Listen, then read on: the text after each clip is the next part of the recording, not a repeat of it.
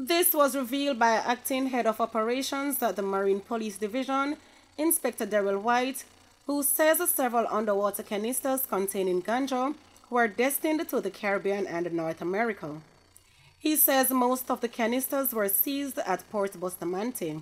Since the last 3 months, we have seen an escalation where we have found a number of canisters attached to vessels going especially to the North American and the Caribbean. We would have seized over 8 canisters, and no arrests were made, but we are carrying out intensive investigation in order to apprehend those responsible.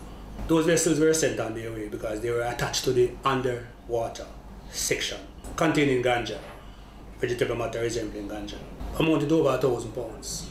We continue to police and monitor that area in the Port Bustamante and Garden Key area to protect those vessels coming into our shores. In the meantime, the Marine Police say headway has been made in the dismantling of drugs for guns trade between Jamaica and Haiti. Inspector White says several Jamaicans have been apprehended. Carrie Ann Golson, Frontline News.